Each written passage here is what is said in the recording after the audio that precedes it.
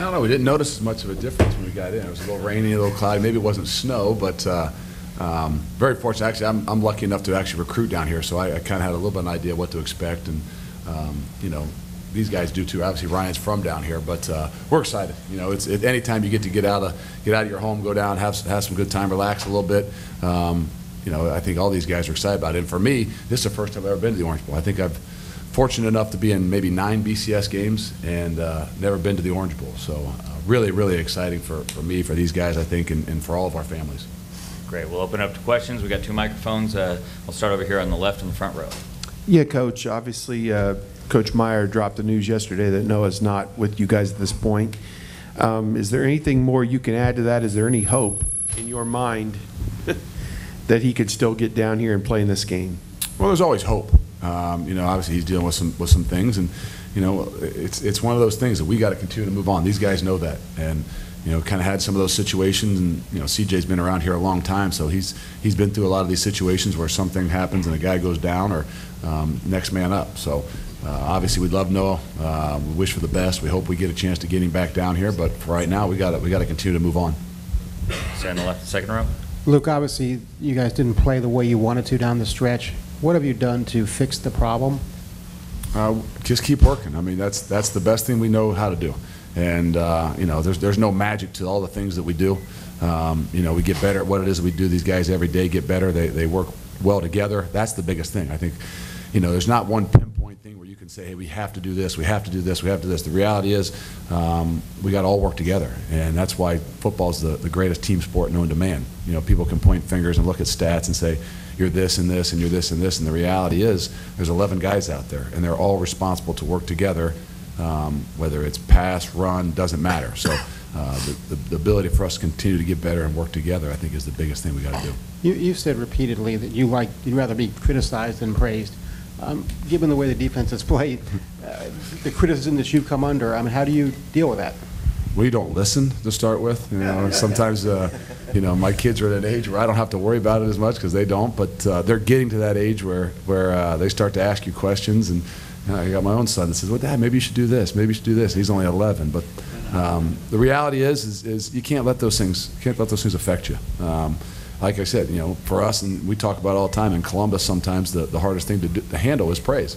And then criticism is just one of those things that makes you kind of bear down and work a little bit harder and make sure you're trying to fix those things. But if you let that stuff affect you and change your mentality and your outlook on what you're trying to do, that's when it's getting the best of you. So, you know, whether we've had problems, we address them, we continue to work to get better, and we handle it on a day-to-day issue. All right, we're going to go on the inside aisle, about 7 rows back. Coach, when you look at Clemson on film, do they remind you of anybody that you've played? And, you know, when you look at their athletes that they have on the offensive side of the ball, you know, what do you think one key would be in stopping them? Well, I don't know that we've seen probably as many of the you know, I guess, outstanding receivers. I don't know that we've seen a crew like that, you know, throughout the entire season. Probably offensively, we see a bunch of that, you know, similar stuff to what they do. Maybe from our offense is probably the closest thing that we see now. Maybe not with as much of the vertical game and some of the size of the wideouts, but that's going to be a challenge to us all. But I think the tempo and those kinds of things, the best picture we can get is probably from our own offense. Ryan, you're from this part of the world. Did you know about Sammy Watkins when you were in high school, or, you know, did you guys ever cross paths? Yeah, I knew about him a little bit, but we really never crossed paths. Being from this state, you always hear about some of the good players, and always heard about him from not being that far in Fort Myers. So yeah, I heard about him a few times, but we really never met each other. On the front row over here on the right. CJ, can you also talk a little bit about Sammy and if there's anyone else like him that you've faced this year? I don't think so. I think he's like one of the fastest guys in college football. Great athlete. You know, playmaking ability is out of the roof. So we'll have our hands full, you know, containing him. But I think our coaching staff will do a good job putting us in positions to make plays. Now we'll go to Tim all the way out on the left. Coach, when everyone knows what Taj Boyd can do, you know, the stats, the numbers, you know, he makes all the throws, obviously a two-dimensional kind of kid. When you look at him, when you have a month to get ready for someone like that, do you deviate from how you would I don't know, ordinarily prep for somebody of that nature when you have a month, or do you try to keep it as normal as possible, I guess, when you're putting together a plan for how to contain him? Well, the biggest, I think, deviation is just the time that you have. I don't know that you ever really go away from what it is that you do, getting better at the things that you do. And, I guess you have a lot more time to evaluate him and to watch him and to try to think of the things that, you can do to give yourself a better chance. But the reality is, you got to do what you do, and you got to continue to get better at those kinds of things.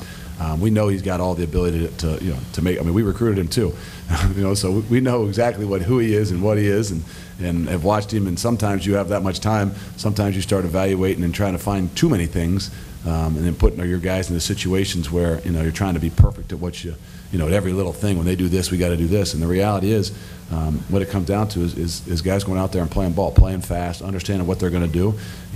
They've got a month too, so I'm sure you're going to see a few new wrinkles and some different things. So it's going to have to be that ability, in that tempo and in that pace for our guys to look up, to get a good picture of what's going on, and then to react and play.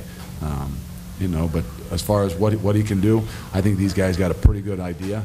We face a guy that's similar in Braxton Miller on a daily basis. So we know the threats of both the arm and the legs. We'll go over here in the second row on the left. Coach, right here. Reports that Von Bell is going to be starting. Can you elaborate a little bit more into the decision, why that you guys might have gone with Von? Yeah, I think Von right now is listed as our nickel, just with some injuries and some issues that we're dealing with. That he's been there all year, really. Just hasn't had an opportunity to play as much, and that's probably one of those things when you've got some time, that you got a freshman guy that you can get in there and get more reps throughout those 3 weeks of bull prep. And it's just a matter of time before that guy continues to get more and more playing time for us. And I think this will probably be the first week that you'll see him get as much of playing time as as we like. Let's go all the way to the right on the outside aisle. Luke, as a follow-up to the question you were just asked, is an advantage at all for you guys in preparations because your offense is similar to what Clemson's offense is? Well, I think it is. I mean, it helps us. There's some things we can do in practice that, it's really tough to manage tempo of a lot of these offenses, and Clemson in particular. But when your offense can go out there and give you that, maybe not the specific same plays, the same blocking schemes and things, but the ability for your guys to get a good feel and a good look at that tempo and those things that take you out of your rhythm, our offense can do that for us. And I think that's probably, hopefully, something that is really, really going to help us as it comes to Friday. Front row all the way to the left. Luke, what is the status of Bradley Roby? Is he full go, 100% ready to go for the game? No, he's still rehabbing right now, so we're not sure exactly how he'll be, and we kind of take it day to day. Provided he does play, there's a potential for a fun matchup, provided it works out with him and Sammy. And as a fan of football, is that something maybe you'd like to see a little bit? Those two guys kind of going head to head a little bit. Yeah, I mean, I'm sure that's what you guys love to see too. But be able to switch guys from sideline to sideline and match guys is really a difficult thing. I mean, they're not just going to leave him on one side so that we can, maybe stick Bradley Roby or whoever to match up. And then in those tempo things, it's really difficult. But there's a lot of matchups that are going to be out there that are going to be really exciting to see. That obviously would be one. But whichever side he ends up on, there's going to be an interesting matchup. 3 rows back on the inside aisle. With the situation with Noah, you say got to move forward and guys have to step up. In your mind, who are some of the guys you'd like to see kind of, if he is not able to play, kind of step up and take over that role? Well, there'll be 2 guys that'll probably have to help us right there, in Jamal Marcus and Steve Miller. And those are guys that probably haven't seen nearly as much action throughout the year, but have been guys that have practiced every single day, taking those reps, and that's a part of the game. And whether we like it or we don't like it, these guys all know it. What that does, it just puts a little bit more heat on the guys that are your leaders to say, hey, come on, let's continue to move forward. And those guys are here for a reason. They're on scholarship for a reason, and it's time for them. When one man goes down, sometimes it's a chance for you might find out a little bit more about some of those guys. So that's the exciting thing for those guys and for ourselves. It's an opportunity. Front row here on the left. Luke, is Armani Reeves still the guy if Bradley can't go? Yeah. Armani's been the guy that's probably played the most for us. And with Vaughn at nickel, is Tyvis hurt, or is Tyvis moving to the other safety spot? Tyvis has been playing the other safety spot. So you're fortunate enough when you got a guy like CJ. It's been here for, 6, 7, how many years? feels like it at times, but you know, been here for 5 years, that you can take some of those guys and put some more stuff on their shoulders and say, hey, we need you to play free, we need you to play strong, hey, we need you to drop down and play Mike linebacker on some situations or something. But when you got guys like that, we didn't tell you about that. That's going to happen today.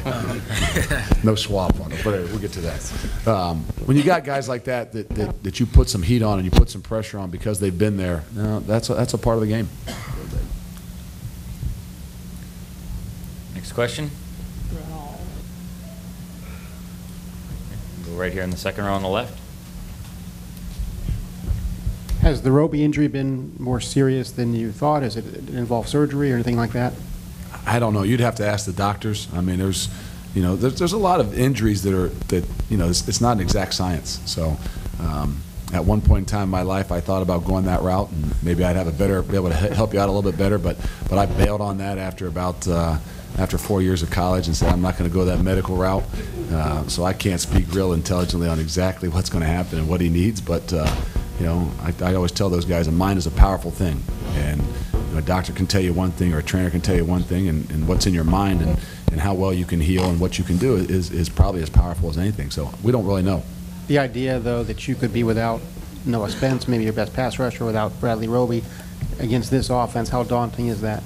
It's tough, but that's why you got these other guys, and that's a part of the game that sometimes you don't always account for, but it's a reality. And in the NFL, you can go and get John Kitna at 41 years old off of waivers and get him out of teaching with junior high or high school math and pull him onto your team. For us, we can't. We gotta develop that freshman kid like Von Bell that's got to go in there and play. We got to put more weight on a guy like C.J. Barnett and Ryan Shazier and Jamal Marcus and say, hey, if the guy can't go, we got to step up. It's a part of the game. We got to deal with it, and we can't dwell on it. We can't whine and complain about it. Next man up. On the left-hand side in the middle of the. And this message could be for any or all three of you. Taj and Sammy get all the attention with Clemson, but when you look at them on film, are there any other players that kind of stand out to you and you say, yeah, you got to watch this guy and this guy and this guy on down the line? I mean, I'll let him say it, but obviously, like I said, I don't know that we've seen a receiver core as a whole an entire year like this. Yeah, I agree. Their whole receiving core, our threats. They have another guy that plays, I think, number 1. He's really a good deep threat. Their running back's pretty shifty, probably one of the shiftier running backs that we've seen. And they have a cast of talented guys. Yeah, I feel the same way. I was just about to say their running back's a pretty shifty guy, and they have a really good combo of receivers that can do multiple things. So yeah, I feel like it's gonna be one of the better groups that we're gonna face this year.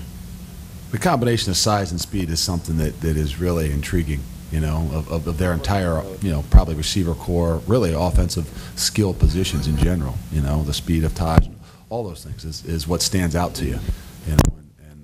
Whether we've seen one like it all year or not, the reality is that 6'5" is 6'5", and 4'4", 4'3", whatever it is fast. And the ability to manage those things is a part of the game.